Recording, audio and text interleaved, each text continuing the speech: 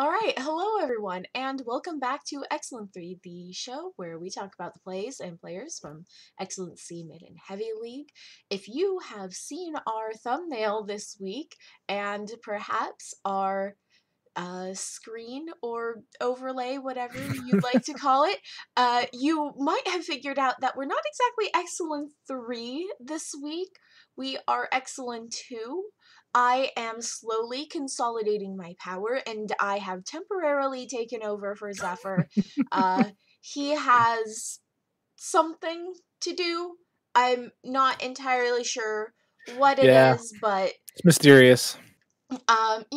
Zephyr does mysteriously come and go from our lives sometimes. You just have to learn to accept it.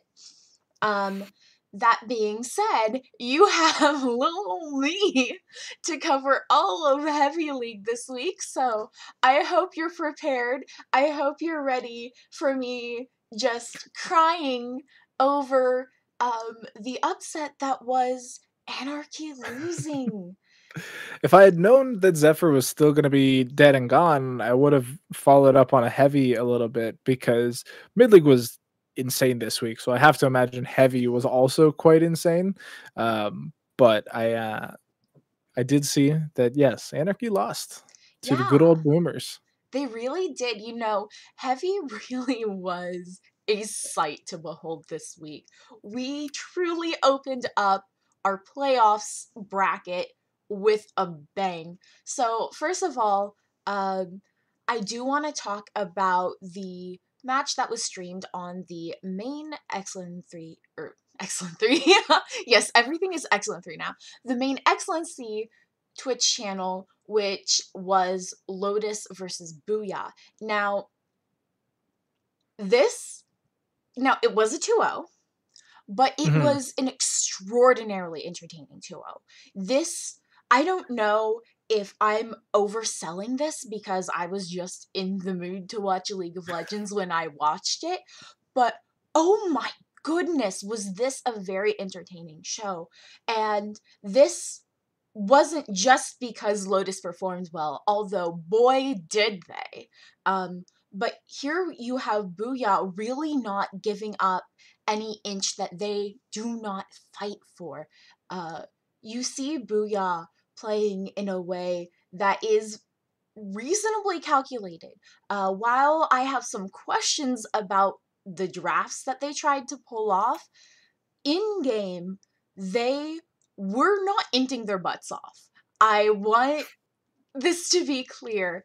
Booyah really did play a very measured game where when they were behind, which was a lot, they did not engage carelessly. They did not take any decision on the rift lightly. And I think it was the seriousness, the cool headedness, and the even handedness with which Booyah faced both of these games, which enabled these games to be so riveting. So, first of all, the first game was nutty. It was, now, Doctor, I don't know if you've seen these games, I'm but looking at this draft, and the draft was an interesting time, wasn't it? this is interesting. Yeah, I mean, we have Akali versus Twisted Fate. We have Kane Jungle, which I finally saw for the first time today on the new season. Zac Jungle, which I don't think that should work. It I it mean, did, but it really, shouldn't. I'm going to be perfectly honest with you. I have more concerns about the Kane jungle than that jungle. Now, Kane is massively popular right now. Yeah. People are playing him left and right, both Shadow Assassin and Ross. Of course, this is competitive play, so it would be a truly wild time to ever see Ross, or not Ross, to see Shadow Assassin pulled out when you have Ross available, because Yeah. Ross, I mean, Shadow Assassin is truly for solo queue. Oh, Um, definitely. It's fun to play and fun to play as. Definitely not fun to play against. Nope, definitely not the enjoyable Kane that we all know and love. But there's just too many tanks now in competitive for Shadow Assassin to work. So yeah, you're pretty much mitigated or relegated, excuse me, to Rost, Right. which it's always been that way. And you know, I do think that is problem number one here. While Kane is very strong in solo queue right now, and that has to do with him experiencing an insane amount of healing. Yeah. In competitive, you do have to understand that you are giving up a lot of resources and a lot of flexibility to try to pick up that Kane. So even when Kane is very strong, it is questionable to want to pick him a lot of the time. Now, I say that Kane was also pulled out in the other series, but again, that series didn't go too well for the team that tried to pick him either. So I Yeah. do truly recognize the impulse to try to pick Kane competitively right now because he's just sufficiently strong to warrant consideration. But it's tough to draft around those constraints. Yeah. First of all, while it doesn't feel that way in solo queue when a really good King player has that champion on hand, Kane is rough to jungle with early on. It Yeah. is, if you don't happen to be blessed early with some sort of easy kill that really no one should have given you, you're going to be irrelevant for a shockingly long time, given that you Yeah. are a jungler. And Now, it's just so difficult because he's before he evolves, he's just like half a champion. Like he has all the same abilities, but they don't have, their buffs essentially. And then if you gank the wrong lane because so if you have a really good lane that goes in your favor, like looking at this game, like say you want to gank the Silas a lot because Silas is insane once they get ahead and the right, Kingslayer and everything else just works out so well. You're ganking that lane. It just so happens that you're into Malphite, right? Imagine if they'd lane swapped or not even lane swapped, just like picked a range top laner. But you need Silas ahead, so you gank him to get him ahead. You've now cornered yourself into Shadow Assassin because you've spent so much time ganking this ranged opponent, and that's not necessarily always the right call. And so if you get to that Shadow Assassin evolution and decide not to go there, it's like I think it's 2.5 minutes before you can choose the other one. Like it's some insanely long time that you just like yeah. are It useless. it is practically damning to get the wrong form on Kane. And you are touching upon something very relevant here, which is the fact that Kane is constrained to the lanes that he can gank. Now, remember, we were just talking about, wow, why would you ever play Shadow Assassin in competitive? That is never going to be allowed. And what that also means is that another thing isn't going to be allowed: ganking the bot lane. Now, Lotus was prepared to have a self-sufficient, safe bot lane at the beginning of this draft. They drafted for themselves Thresh and Ezreal. That Mhm. is what I would like to call a set it and forget it bot lane. That is you telling yourself that, you know what, if you don't want to have the time to go and visit bot lane, it doesn't matter. You have drafted yourself a safe bot lane that can just exist, absorb some pressure if it must, and just do its thing. Now, rightly so, the casters gave JVL a lot of credit in these games. And I mean, I just spoiler watched him get alert, a that pentakill, that so I was just about to bring up the pentakill. Spoiler alert, there was a pentakill. I do think JVL gets like a quadra kill also in that game. Ezreal absolutely insane. does. Alistar gets a quadra kill in addition to Akali cleaning up a beautiful fight with a penta. But aside from that, um, you know, here Lotus is first picking themselves an Akali. They decide, JVL, we love you, and we wish to be able to spend resources on you. So they say, bot lane, we love you too, but in a more distant manner. It's the second child. Now, that being said, when Booyah goes out and picks Kayn, to some extent, this makes a little sense on the never being able to gank bot lane side, because after all, this is Thresh Ezreal. That's hard to gank anyhow, right? Yeah. But I do think that Booyah might have underestimated here exactly what they told these specific players when they showed a Kayn who had to go Rost. Because suddenly you have Lotus's bot lane knowing for a fact that they don't have to care about a jungler coming bot lane. Which just farm it out.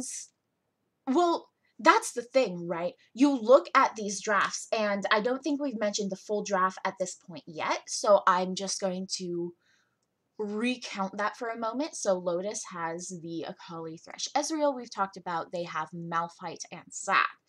On Booyah's side, they've picked up a Kai'Sa Leona bot lane, the Kayn jungle, of course, Sylas in the top lane, and Twisted Fate in the mid lane. Now, when you look the Leona at pick is just so bad. See, I respect the Leona pick. You're going to see, I mean, let's be honest, this is competitive League of Legends. You're always going to see a fair amount of Leona. But Leona is excessively strong right now. So I do understand trying to go for Leona, but I absolutely agree with you insofar as Booyah's drafts do look sus. And I think that absolutely contributed to their fate this series. But you look on the side of Lotus, and they've kind of given themselves a gorgeous dream team. Doctor, I know you were a little concerned about the Zac pick here, right? But when you look at that in context of the whole team, I see a gorgeous classic front-to-back team fight comp that Lotus knows they can pull off well. This is kind of Lotus's thing. Sometimes I really wonder what it's like to be in comms with Lotus as they play, because I think something that they have shown us time and time again, particularly lately, is that their strength is knowing what they can do at any moment and coordinating that almost flawlessly. I don't understand exactly how they do it, because one of the things you'll see particularly in game one is a lot of beautiful TP plays, right? Lotus is a team that never gets themselves into a bind without knowing who they can have come clean up, without timing that very well for them. You know, JVL gets ahead on Akali initially off of these TP kills. I think it's the first kill that he gets where his teammates have done a fair amount of the work for him, and he TPs back to lane and says mine. Hey, whatever. He's on Akali. He needs it. Gotta get ahead. Gotta, build damage and be relevant. And as the first pick too, like, you definitely need to be force feeding kills to that champion, because you invested so heavily in it with that blue side first. Absolutely. That first pick Akali is a sign. That is a clear, blatant message that Lotus is throwing out there, where they say, all right, we have decided that JVL is carrying this game. With an asterisk of, also we have Ezreal backup damage. Now, there was another beautiful double kill that JVL got by TPing in for the top lane somewhat early, which really and truly cemented JVL's massive lead in this game. Notably, I think it would have been a triple kill, and then Alistar snipes with an Ezreal ulti from the bot lane, which is kind of comical because he throws the ulti when the fight is decided. The fight's basically over. That ulti was a kill steal ulti and nothing else. But that being said, you know, I say kill steal somewhat jokingly here because when you look at the gold advantage throughout this game, for a lot of this game, the gold advantage is not nutty. While Lotus feels in control for so much of this game, it's less that they have a lot of extra money and more that they have the money on exactly the right people. Right? Does Zac need money? Gosh, no. Does Malphite need money? No. He is a walking ultimate. Yeah. Thresh is Thresh. And they have loaded all of their kills onto Akali at first, and then slowly power creeping up Ezreal as their backup damage. And that's all they need. And gee, you thought Akali used to power spike hard? New items are all about power spiking. With your first mythic, the first thing you build, you just go for the biggest power spike that you can possibly imagine. And on a champion like Akali that is all about snowballing a lead, that is devastating. When you're behind against an Akali who's looking that clean, who's looking that strong, the game's pretty much decided. Even if the gold graph didn't reflect that for a while, it's a pretty tough composition to play against, and I do think Booyah had a team to do it. I do question the Leona pick, although it was Red Side second pick, so they only saw the Akali up to that point. So I'm gonna chalk it up to Lotus adapting to that pick much better than it is a mistake by Booyah to pick it. But I mean, the rest of the draft just comes out so nicely because, you know, you see Booyah show their bottom lane of the Kai'Sa Leona. You can then pick your bot lane as Lotus, so you get the free farm counter because they didn't ban anything away. You know, Booyah on this patch as the red side team are forced to ban away tanks, like basically. So they have to go Maokai, Ornn, Amumu. Although I'm going to be honest with you, Amumu has fallen off so hard. And, you know, they actually picked one of his harder counters, although gets outscaled in the Kayn. And I'm gonna be honest, I don't understand why teams don't pick Sejuani. Like it's been like 9 months now, and I just cannot understand why teams don't pick Sejuani. And if the viewers here have a reason as to why teams don't pick Sejuani, at me on Twitter, at the doctor's in 2 N's. It's just so mind-blowing to me. She brings everything these other junglers do and is incredibly tanky for it, and just gets so much more. If you pair her with a melee on anywhere else on the team, you have just almost unlimited crowd control. Like, that's why I say don't pick Zac. Like, he's just so hard to execute, and she's perfect in the meta too. Like, I swear to God, I just don't understand it. And when we look ahead to this game too, I'm looking at the draft again. It's seemingly more normal. You know, we get a Trundle, Trundle should be really good. Trundle should be amazing right now with how many tanks are getting picked up. And Lotus respond again perfectly by just not picking a tank after that. You know, like, I'm going to be perfectly honest. I am a lot more suspicious of that Trundle pick than you seem to be. You know, you're out here saying like, oh, Trundle makes so much sense because, wow, tanks. And I am used to a paradigm in which you do not pick Trundle until you see the tanks. Yeah, that's the only issue is they picked him second round. Like, he's their second pick, so the only thing they see up to that point is Leona, who can really kind of bait you. Like, if you're forced to alter before the Eclipse is up, then you lose out on a ton of stats. And again, this is a pick from Booyah that is solid. It's a good pick in the right situation. And Lotus just instantly pivot. They're like, oh, they have a Trundle, just don't pick a tank. So their tankiest member after that is the Mordekaiser. And it's shockingly, Mordekaiser's not a tank. So Lotus have some really good drafting here in this series. And it makes me excited because teams int draft a lot.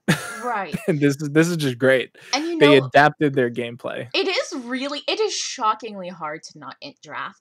You know, it's really easy to look on someone's draft and say, what on earth are you doing? And obviously, you know, from an observer perspective, you have nothing to do but sit back and criticize the draft. But when it comes to picking a draft, especially in this meta where, again, like, I I don't feel like I understand what's going on. And honestly, when I look at the competitive meta that's forming, I honestly don't think anyone else really feels like they get it either. So I do feel some kinship there. But Yeah, I especially mean, like it's when you tough too don't know because what like to do, it's like, what are we gonna do? It is a testament to how beautiful Lotus's first draft was and how well they pulled it yeah. off that you see in second game draft. Booyah says, oh my god, we cannot deal with any of this. They ban the Akali. They ban the Ezreal. They ban, what did they ban? I think they banned Zac too, right? Yeah, it was Yeah, Zach Ezreal Akali first rotation, which that's like insane. it definitely shows them that they didn't have an answer to those champions, or at least they didn't feel like they had an answer to them. And like I honestly don't think Booyah's draft game two is that bad. You know, they get the Jin first pick. If you've seen Axeman, I saw him earlier in Twitch chat and he was like, oh, they picked Jin. It's, you know, GG go next. And it's true to an extent. Jin's pretty nutty right now. And then they see a tank, so they're like, you know what, let's just pick Trundle and, you know, be aware of that. And then they get Ornn, amazing top laner, solos anybody, incredibly strong. Right. And so like at this point, it's up to Lotus to not troll.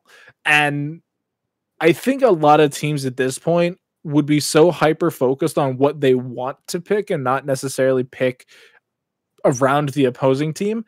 And so we would have definitely seen the Mordekaiser pick here, but just because it's the Ornn counter. But then maybe we would see a tank jungler or something like that. But because Lotus have already picked their support as a tank, they don't need to pick a tank top laner because they get the Mordekaiser counter. It's up to them just to pick a different jungler.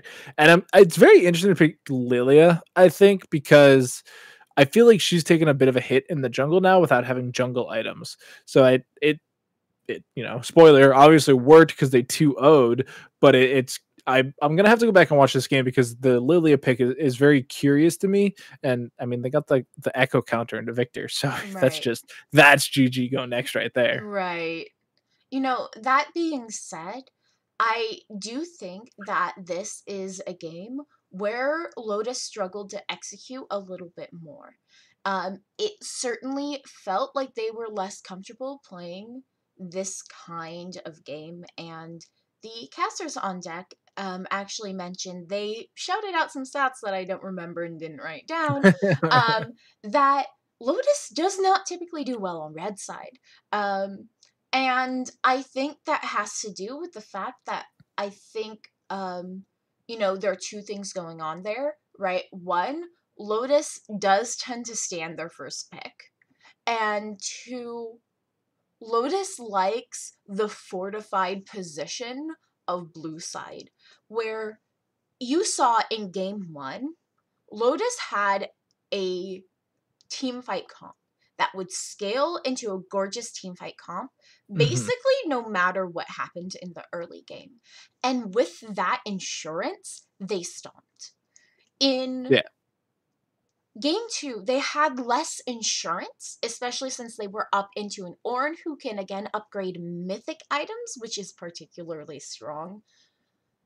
And that's a little more concerning, right? Not that they don't have scaling, but certainly they have pressure to win, and they should win, right? They have put themselves in a position to win, absolutely. But Yeah. if they don't win, they're going to be in a bit more trouble later than their previous draft would have put them in.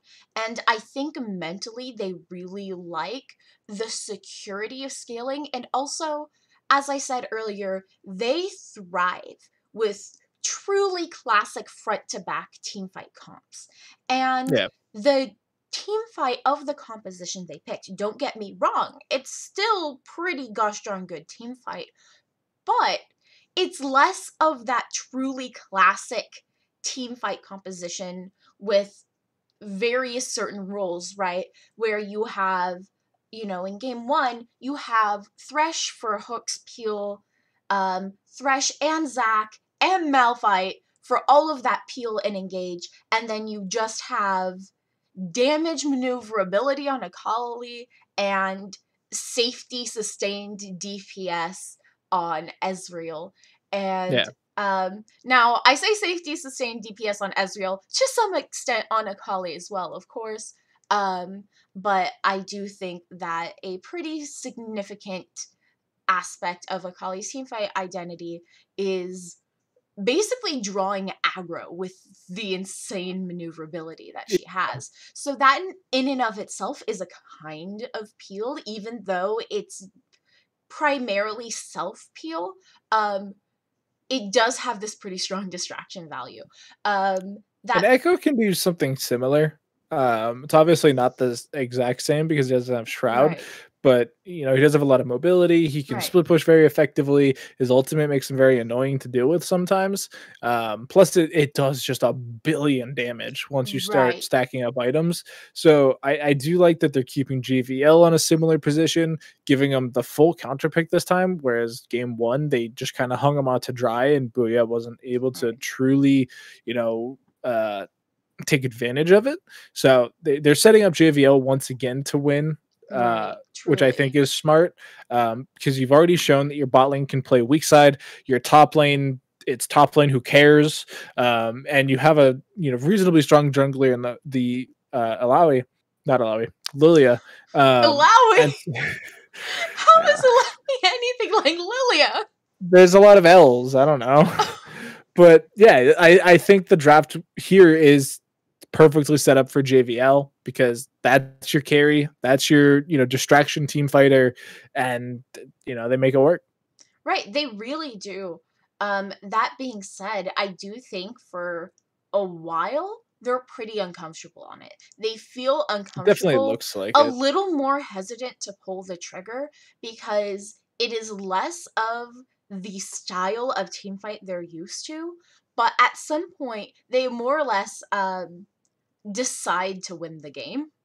And when It's they such a decide, lower kill game too. it is.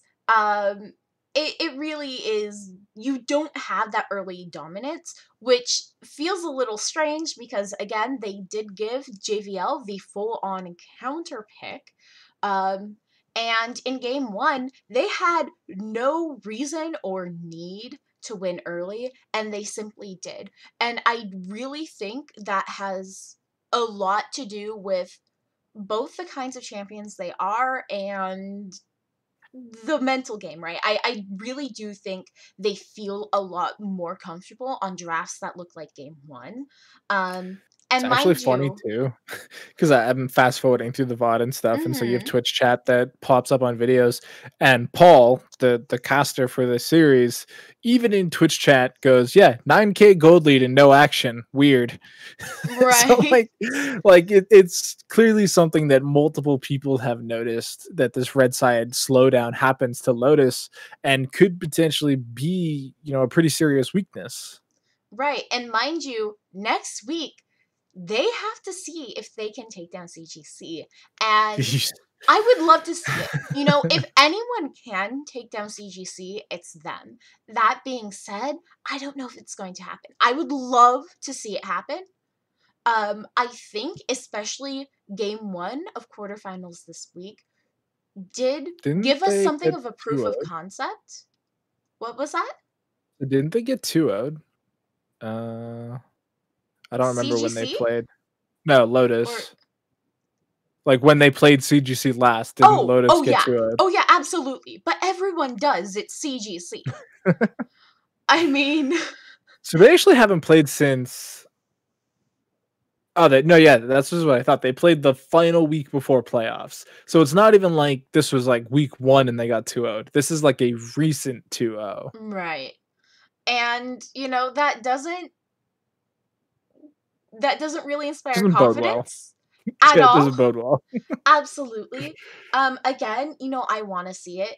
I want to see something that looks like that game one. Um, Not that I have any sort of antagonism towards CGC, right? But when you see a team that, you know, It's fun to watch them lose. you just want to see someone be able to stand up to them. Where is the David to our Goliath? Um, and you know, if I'm being realistic, I can't say I think it's going to happen this split, this series, this bracket. Yeah, I mean, I've said pretty similar things about our mid-league bracket. I actually said it on broadcast. I don't think anybody is going to beat Glaive Black, and we did our dark horse predictions, and you know we had people picking Drift or you know one of the Catalyst squads, and or like with Dag Scarlet, and I'm just like. They all got absolutely smoked by Glaive Black, and so like it's Frost or nothing, and Frost is literally the second place team in the league, and it's like, how is your dark horse second place? yeah, you know, while this is the state of our tournaments, I must say I'm really hoping to see uh some evolution in this kind of competition next split. I think we can. I I think think we next might. split's going to be insane. I think Like, yeah. I believe and I hope and I desire to see next split Lotus having just hardcore boot camped CGC destruction incorporated. You know, I want So to see them develop something um to crush CGC with. And the interesting thing is I do think CGC and Lotus do have somewhat similar team identities. So I think the play for Lotus is really just going to be learn how to beat CGC at their own game. I think best case scenario for the leagues as a whole is you promote CGC to whatever may be above heavy, if there is anything above heavy. If there becomes anything above heavy, Jake, spoilers. If that happens, if obviously nothing happens and heavy stays the highest league, yes, CGC does need to take, you know, be taken down a peg. But I think if you have the room in the, you know, talent budget to get a league above heavy going, definitely just promote CGC up. Like Right. they've smoked them like 2 seasons in a row. Like they've shown that they're just unstoppable. They need some more competition. Right. It's only fair to the players and the league itself to make Right. sure that not every week is a 2-0. And so you send them up. You take Glaive Black, send them up for the same reasons, and even if you just replace those one teams, like if literally everybody else across the board comes back for both leagues and you just move those two teams up one, it's an incredibly bracket. Like it's close, it's competitive. You're not having two O's across the board every week. Like it looks amazing. And I think that regardless if that happens or not, I think next season it's season 2 for mid because this is our first season, but I think it's season 3 for heavy. I think they're both shaping up to be insane. I think the teams have shown that they're willing to grow, they're willing to put in the effort, and it could just be absolutely bonkers to see the level ups that happen in the next month or so. Right. You know, I do want to see Lotus try to beat CGC again, but Look, you I get this do week. think CGC has something of a moral obligation to move up to uncapped if and when available. Um, from an organization perspective, suddenly it's going to be much less sure of a bet that they get oodles of prize money because Oodles. they get to crawl into heavy league here and just dominate. And you know, that is a really nice safe bet, but But I uh think when we have teams like 100 Thieves and Cloud9 and things like that starting to break away from just LCS Academy and start bringing in amateur squads and you get the opportunity to play against them, I think that's incredibly worth it. And right. I forget where I was talking or listening to it. I think it was in regards to Valorant tournaments, in that teams aren't always going into it for the prize money. They're going into it to play the likes of TSM, to play the likes of, 100 Thieves, who are both, I think, at the time of this recording, in game 4 of their first strike NA grand finals. Like, the teams want to play these better teams, and I think prize money's cool, Right. but prestige is more. Absolutely, Doctor. And here's where I really do think CGC will ultimately make the decision to step up a tier when they have the opportunity, because and this is really just sort of believing in the spirit of amateur scene, where on one hand, it's nice to get kind of dollar signs in the eyes and say, wow, we're going to get some pretty easy tournament winnings this split because we're doing this thing that we dominate at. But at the end of the day, for amateur scene orgs, prize money winnings is not, wow, cool payday for us, because mind you, the amount of hours that people put into this absolutely do not yield anything resembling even minimum wage. As a when you content get creator, your same. prize pools.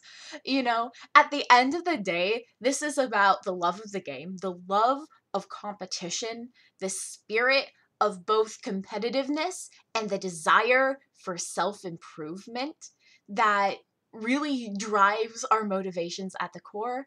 And prize money at the end of the day is just what enables you to play in more tournaments. Listen, it's not about securing the prize money. It's about securing the salary bag. That's what it is. Of And so you can't course. get to that salary bag until you rank up in the competition. Until you right? say, hey, I can beat 100 Thieves next. Yeah, if you're just bullying, platinums and stuff like that, like, you're not getting salary money. Come on, Right. guys. Now that being said, Stop the bullying. Yes, anti-bullying campaign, please. Secure the bag, then bully. Come on. That's how it has to be. I want to see CGC struggle. I think they have, and yes, I do want to see them struggle just because they've been so dominant, but also from a perspective of truly wanting to see them improve, I want to see them faced against a true challenge. No one has truly been able to challenge them. And it's a little sad to say and to see. But I really think it's true this split. That being said, gosh, I do want to see Lotus to have some more time to refine themselves into a form that can actually challenge CGC, but I don't know if we're going to see that anytime soon. I don't know if that's what we're going to see next season at all. Because Yeah, in the it's event tough. that, we're looking at mid heavy uncapped, well, Lotus should stay in heavy, right? I think in the event that CGC moves up a tier, next split becomes Lotus's time to shine. I really think they're going to be able to dominate in a way that won't exactly be CGC, but will look something vaguely reminiscent of the kind of dominance we see out of CGC. And I want to see that for them, and I want to see them practicing just the pure consistency of domination and possibly work on the red side. Yeah, the red side nerf can be a little daunting to come over. And if it's a drafting issue, then you need to sit down as a team and talk that out. If it's like a play issue, then there's something more subconscious about that difference. And maybe it's locked camera drift. Maybe they all play on locked camera and they just can't play red side. I don't think that's it, but hey, you never know sometimes. But I think if right now they're heading into CGC in the semifinals. That's this week, this Thursday. As long as they don't have any scheduling changes like we do down in mid. Oh no. Uh, Oh so I mean, no. so if CGC, if they come in as dominant as they have looked, I think it's a scary bracket from then on out. The other half of our semifinal, it's going to be YO Boomers versus Blad Banners because the Boomers came out over Right. Anarchy. I don't know if that's actually intended or not, if that's a feature or it's a bug, but Boomers just sticking it out, surviving another day, I guess. I really do, and I hate to say this, I can't help but believe that YO Boomers pulling the win over Anarchy Fallen Paladins has a lot more to do with Anarchy than it does Boomers. I think that Anarchy's just had a bad run of it where they conceptually had a team with a clear identity and a good plan, and then it kind of fell apart via the jungle. And they've tried to Mm, repair it, and it just hasn't happened yet. I do think that the misfortunes that have plagued their roster have really dominated their legacy this split. which is unfortunate. It's really unfortunate because sometimes you see glimmers of what Anarchy can do. I think they have a distinct team identity that, when it's allowed to flourish, pulls out some pretty interesting things and plays interestingly. I think, oh gosh, I don't remember what week it was, but I remember them playing against CGC and getting their butts kicked seriously because they said to themselves, okay, no one can beat CGC just playing the way we play every week. We need to build a strategy against CGC specifically. And they tried something that they thought had a decent shot. My understanding is they had a specific anti CGC strategy that they weren't yet comfortable pulling Hmm. out in full. Yeah. But Anarchy is a team that likes to experiment, and that's really Which, fun to see. yeah, I mean, experimentation to a degree is always good to see. If as long as we're not seeing like Nami AP mid for experimentation purposes, like you can play around with a lot of things and experiment, especially preseason. Like this is the time to get those kinks out to make sure that you're actually locking down a game plan. And teams that are more open to the experimentation, as long as they rein it in, will be successful in the long run. When you look to players like Voyboy, right? Like who else was playing Tristana mid when it was a thing? Like it's obviously he didn't actually do anything because he just anyway, it's better for the long run of the organization if you can get coaching staff around a series of players willing to adapt and willing to change.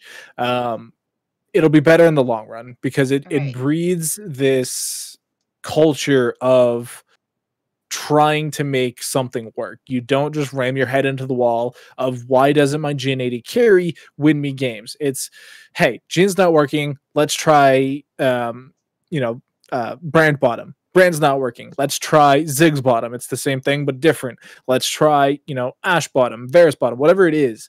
And it doesn't limit you, which is Right. overall better.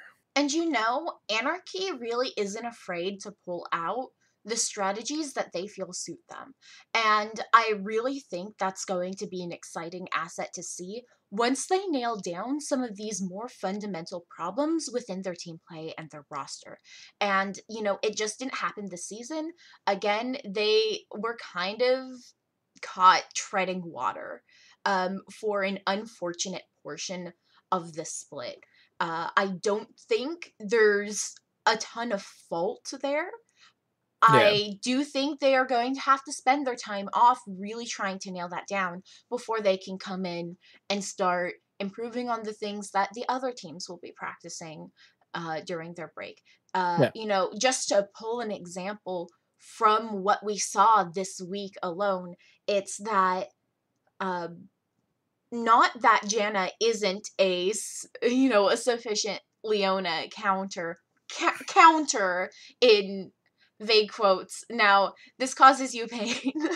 um, you know, the Janna doesn't do bad in these games, While I would say that Janna isn't necessarily the greatest pick that you can choose in a competitive Anything. environment, really ever, it's very limited. Janna is a very solo queue pick, I must say, but the fact that they understand that, hey, when we have to lane against a Leona, this is what we perform well on and this is what we're comfortable on, Yeah. I think is an admirable impulse, and I think it's indicative of what I would like to see more of from Anarchy in the future, where they're not afraid to pull out their strats. And one day, their strat is going to work beautifully and Yeah. brilliantly. All And the pieces come together. I just want them to get to that stage. And they have some fundamental pieces to find, to dig out of the bottom of a drawer somewhere before that's going to happen. Get to digging Anarchy. That being said, there was so much to cover, and I think there will continually be a lot to cover as we really zoom into the play throughout these playoffs brackets. But we spent enough time on Heavy League. If you haven't seen the Heavy League games, just go to the XLNC Esports channel, watch the VOD of quarterfinals, Lotus versus Booyah. You won't regret it. You know what's going to happen. You won't regret it. It is truly entertaining. Again, congratulations to Lotus, who looked fantastic. Wow, pentakill on JVL, quadra kills on Alistar. You see their shining players shine. Just a shout out here. I mean, I'm talking about the carries, but Dunsey on that Thresh? Oh my goodness. Now, there are players who are willing to play Thresh, and there are players who want to play Thresh. Dunsey is someone who wants to play Thresh. Love to And see it. when it goes well, for example, when they have an Ezreal and Thresh and no jungler to worry about ever ganking their lane, they pull off insane 2v2s, and that has a lot to do with Dunsey. Even if, the score lines and the damage charts highlight Might Alistar and not go that JVL. way. That being said, Lotus, thank you for I hate to say it, but I will preemptively say thank you for going out with a bang. Rest in peace next week as you do your best to take one game off of CGC.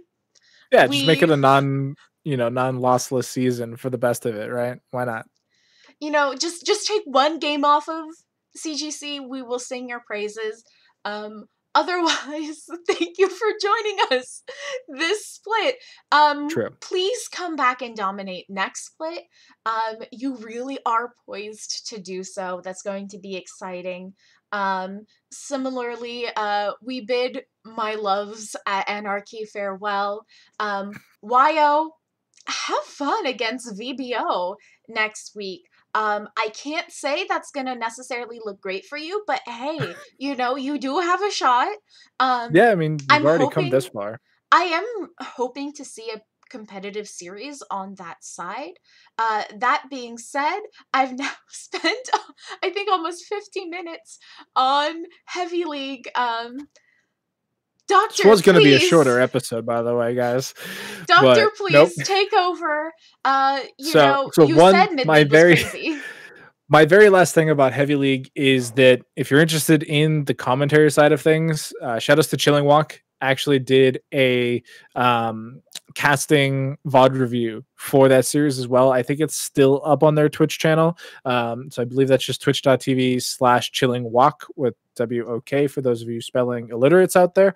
I think it's also just chillin', no G. I could be wrong, I was about to say, I would be more concerned about the chillin' spelling than I would the walk spelling. Yeah, I mean, somebody will put a C in walk. You never know. It rhymes with Talk and Bach and I mean, I suppose they might think they meant WALK walk, but I hear the name Chilling Walk and that yeah. immediately sounds like WOK to me. Yeah, so if you're interested in commentary, check them out. I haven't had the time yet myself, but Jake, who does a lot for everybody, says it's really good. So I'll take his word for it, and I'm gonna check it out at my next convenience. But yeah, huge shout outs to them. More content around the amateur scene is always good. You love to see it. Thank you for doing that. Thank you for helping the scene and mid league time. Oh boy, was last week crazy. We had Goliath Esports versus Drift Esports. And granted, everybody except Loud Thoughts said that Drift was going to win. But man, did they win. Holy hell, did they win. It was 2-1. I called for a 2-0, so I'll take 50% credit. Okay. But the game that they won was just absolutely insane. If you have nothing else, no other care about keeping up with mid league, watch game 3 just by itself. It is so crazy the comeback that Drift are able to pull off of their cray bottom lane of Kitten and Dog. It's just insane. Like they had an Annie mid which inted, so we're like, all right, game's over, toast, call it. Like that's it. And then Craig Kitten just wins. Like they're on Vayne.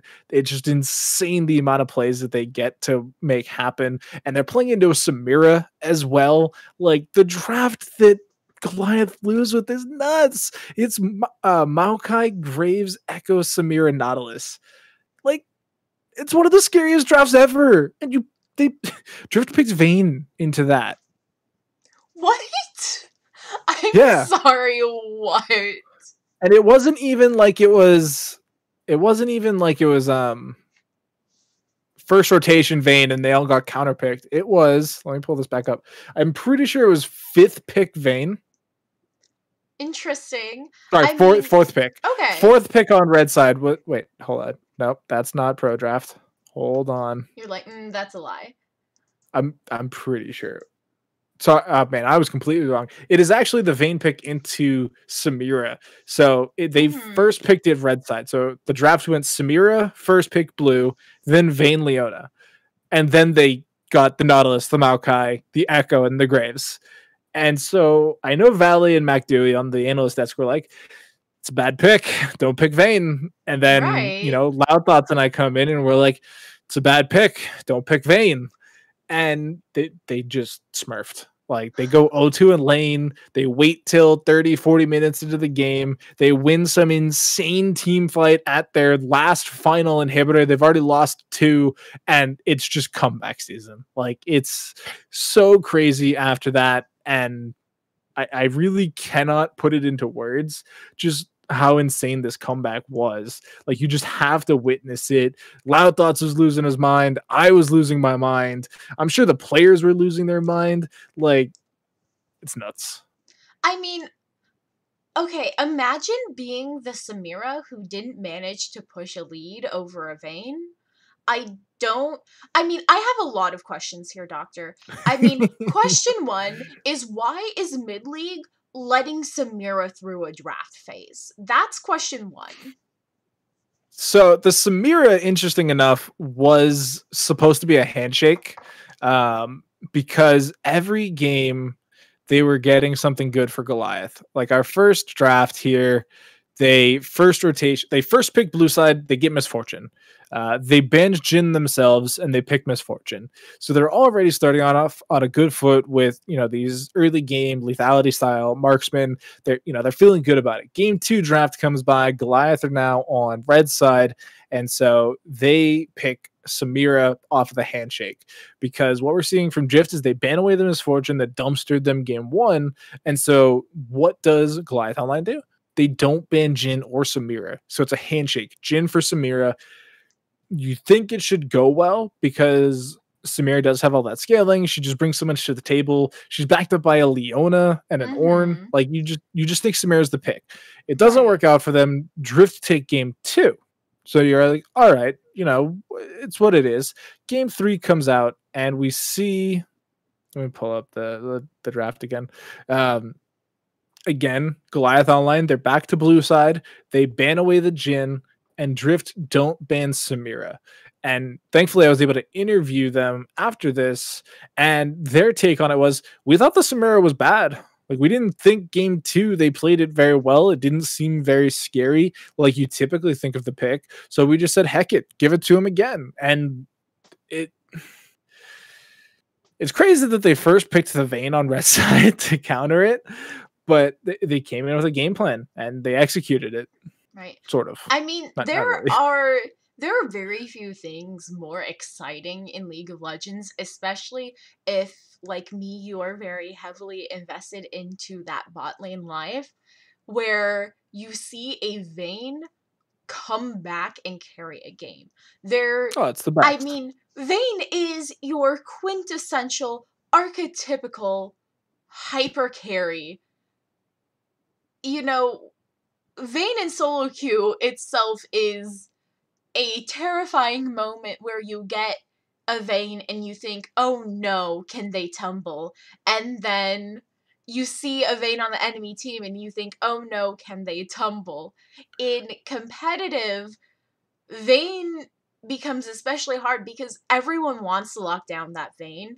Yeah. Vayne is a gamble, especially playing it into Samira. Are you kidding me?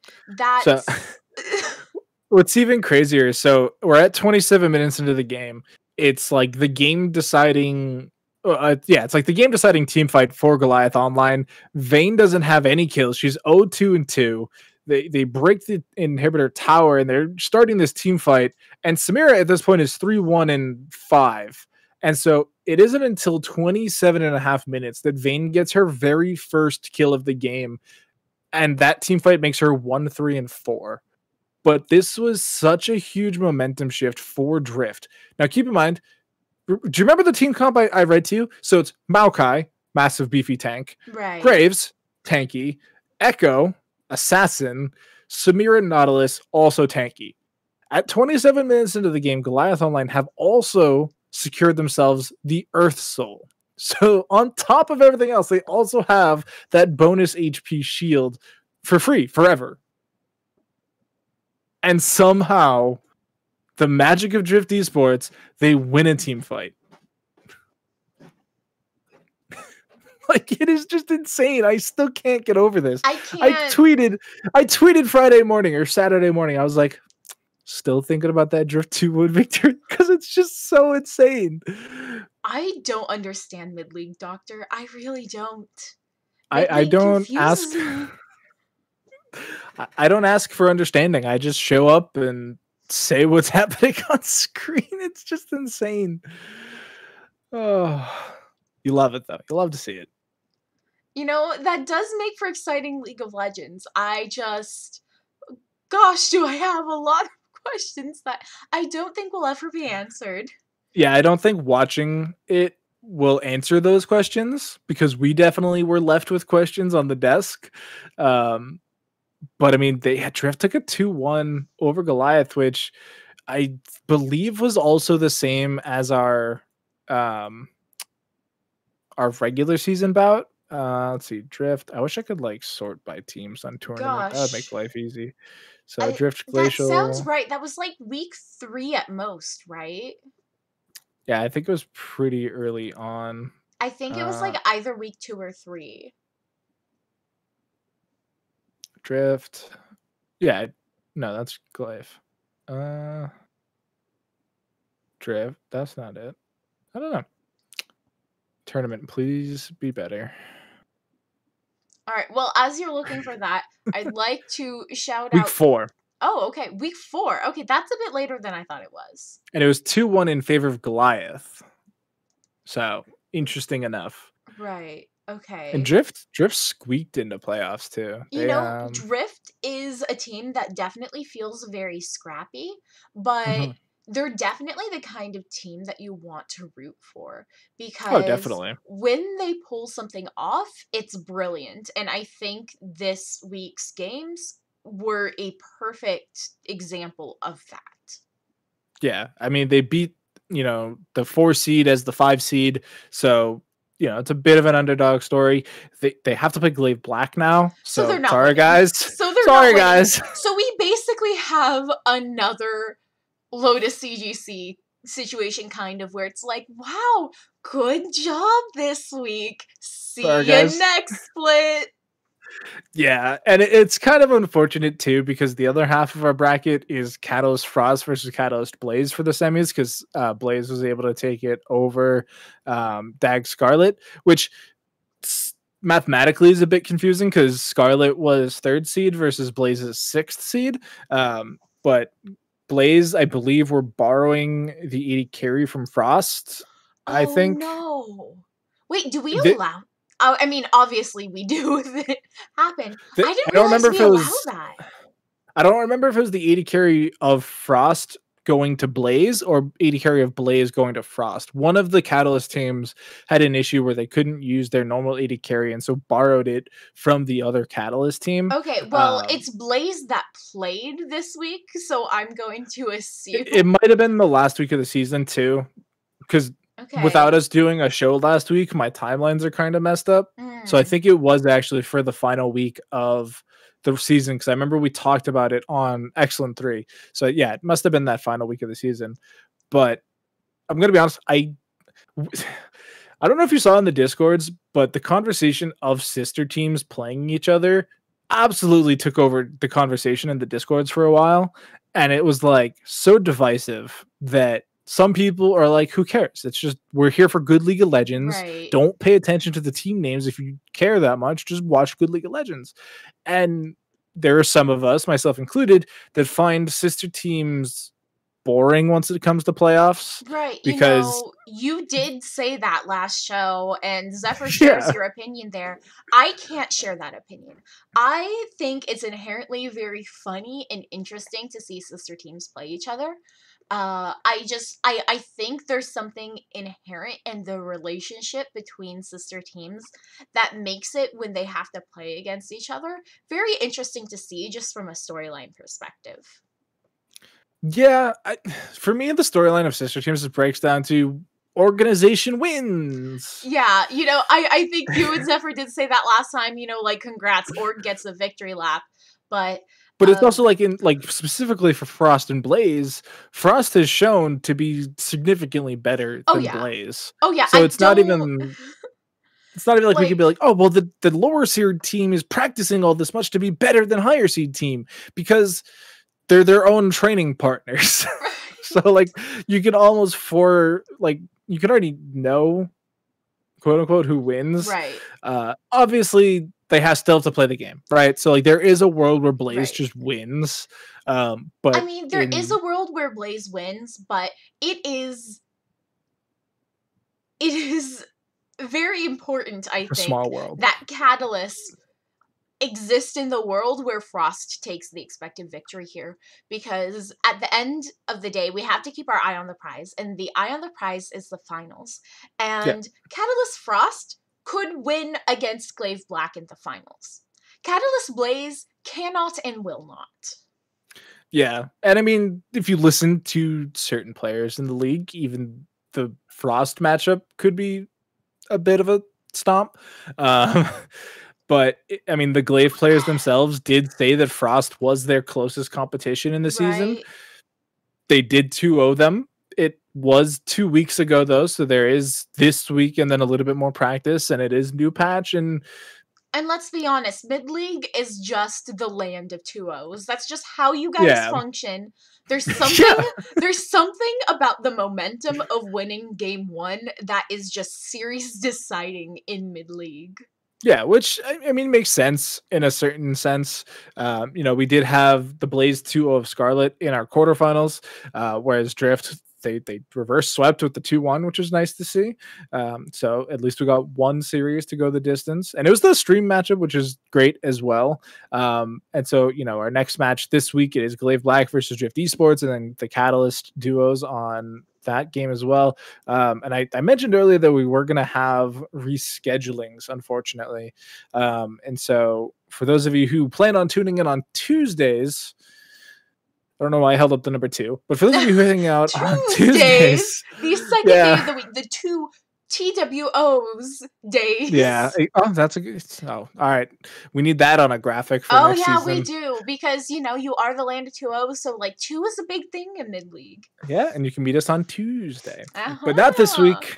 Not this week. Our Catalyst semifinals have been rescheduled to Friday, which is going to be December 11th. For those of you who are watching this in the future time, it is going to be Catalyst Blaze versus Frost on Friday the 11th, and then the other matchup, which is going to be Glaive Black versus Drift Esports, is rescheduling to Monday, tomorrow at the time of recording, which is December 7th. So some of you may not actually be even seeing this podcast until after that series happens. Sorry. Subscribe to Patreon and you'll get it early. Subscribe to Patreon and you can maybe see it in time.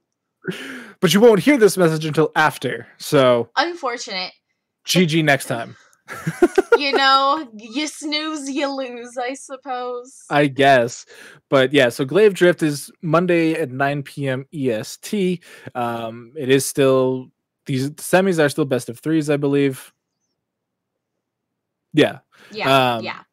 But yeah, so unfortunately not Tuesdays this week. Hopefully we'll be back on Tuesday for the grand finals, which I don't believe we're getting another break between. So that would be Tuesday, December 15th, if my math is correct.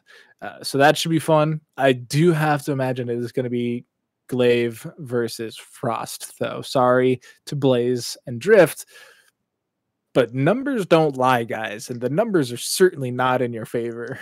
Listen, if there's one important skill in all of League of Legends, it is learning from the past. And if we have learned from the past at all over the course of this split, it's Black and Frost. It's not... Sorry. It's not that interesting. Blaze, just try to fight the instinct to troll knowing that you're losing to your better sister. Yeah, I mean, so I do want to kind of not preface this because we're at the end, but like end face this to the viewers and the listeners. We're not trying to be hurtful or derogatory to these lower seeded teams in any sense of the word. We're not trying to make them feel bad or anything like that. And I know, especially with like Zephyr and myself, sometimes it can come off pretty harsh the way we talk about some of these teams and some of these drafts and game states and things like that. Zephyr is the impossible to please stepdad. Yeah, and again, we sound harsh, and at least for myself, I can't speak for Zephyr, even though I would hope he has the same mindset. We say the things we say because we want you to improve. We want you to get better. And I mean, if you have complaints and you don't like the things we say, reach out to us. Like, we'll adapt, we'll overcome, we'll try and be better for the viewers and the players at home, because this content is for you guys, right? Like, we don't come in here every week just to talk into the void. We want to, bring informative content and fun content to you guys at home. And so if something doesn't hit the right way and something falls flat, we like to hear that, because that means that we're doing something improper. I'm not going to say wrong, because we're not always wrong. And now, what's this I hear, Doctor? Is this the sound of an angry mob swarming Zephyr's Twitter DMs? I think that's if he has DMs open, which if I was him, I probably wouldn't, because actually, sometimes I forget that Zephyr actually has a Twitter, to be honest. I don't think he's very social understanding. I don't think his Insta game's that large. A sad truth I do notice in professional League of Legends, like, you'd be surprised at the names out there in just like, the LCS realm, where they'll just have their Twitter DMs open, right? Like, a lot of people do have DMs open, except women who work in esports. For reasons. For obvious reasons that I think betrays a very sad reality. That being said, my DMs might be open. Bad. That's fine. Like, who's gonna... If you're getting mad at me over amateur League of Legends esports, I want to see those harassment messages. I don't think they exist. Yeah. But me personally, if you send me a naughty DM, I'm straight up posting you on blast. Like, Oh my come on now. goodness, yeah, no, If you, screenshots. You know, yeah, I once heard someone say to me, and this was the first time I heard of this phenomenon, maybe I just was out of the loop, where someone said to me, "Oh, don't worry, you know, I respect the implied confidentiality of DMs." And I'm sitting here and I'm like, implied confidentiality? Like, I'm sorry. If you didn't want something to be thrown back into your face, why don't did you type it. leave evidence of it? Exactly. Yeah, Like, like, like so I'm old, and by old I mean I'm 27. so So you're like old. yeah, I'm pretty old. But so like I grew up in the knowingness of the internet is forever, and so don't post literally anything you want secret there. And also the internet's fun. Let me post everything here. So like I know enough to just, if it's not good, keep it to yourself, because it's going to get screenshotted, it's going to get posted, and you lose all credibility to complain that you got screenshotted. I don't care if it's in a DM. I don't care if it's in Right. a fleet, a Snapchat, a story, none of it. If You it's put it out in there, writing.